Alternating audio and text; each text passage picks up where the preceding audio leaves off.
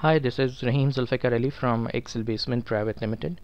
In this video, we will learn one awesome visualization that is mostly used in HR analytics when we are required to do the termination analysis. But this is not up to one domain of business is limited. This visualization can be used in different kind of data set for sales or for finance as well, but mostly it's used in one of the example is used for in HR termination analysis, and we have that data here.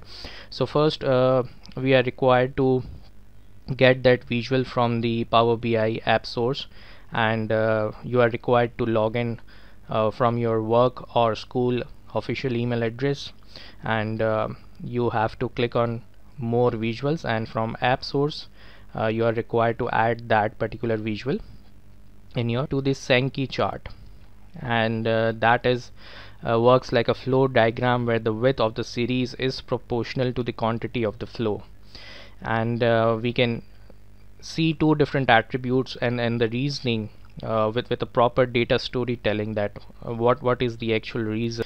So here on the Power BI visuals, you are required to write that visual name and search for that.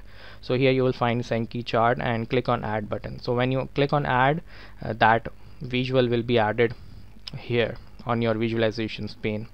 Now let's start creating this visual. I will just simply click on this visual and a blank object will be on my canvas. I will resize it to a bit large so that you can view easily. So I will drag the department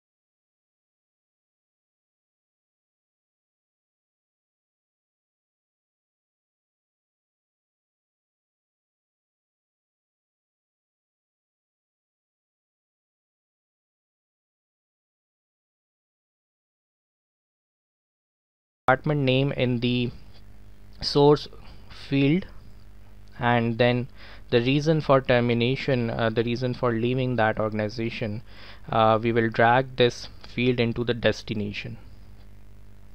And very quickly you can see that on the left side we have different department names, and on the right side we have the reasons for the termination or reasons for leaving that organization. Okay, so on the commercial we have a different reasons that few people on the commercial wants to change the career, so there is a straight line here. And in the commercial some of the employees have medical issues, some wants more money, so they are switching the organization. So we have commercial, customer service, external affairs, finance, first choice, HR and admin, IT, operations. And if you can see one thing here, that each of the line which is connecting the two ends left and right is equally proportionate, whereas technically we need to have a certain volume or a weight to be included so that we can analyze it more quickly, that which of the reason is getting more employees to leave that organization. So I will create a measure here, and I will drag and drop that measure into this visual so that you will see a difference. So for creating a measure, you have to click on home tab and click on new measure, and here we will be giving, first we have to give the name of that measure, so employee or employee termination reasons. Okay, and here we will add one quick DAX, that is count A, and department names from the table 1, and I will drag and drop this measure. I will drag and drop this measure on the weight field, and now you can see the difference that each of the line has now a different significant width or a weight, you can say. So we can analyze that very quickly, so that in the journal management more people, 8 people are interested to change their career, whereas 4 people are looking for to make more money.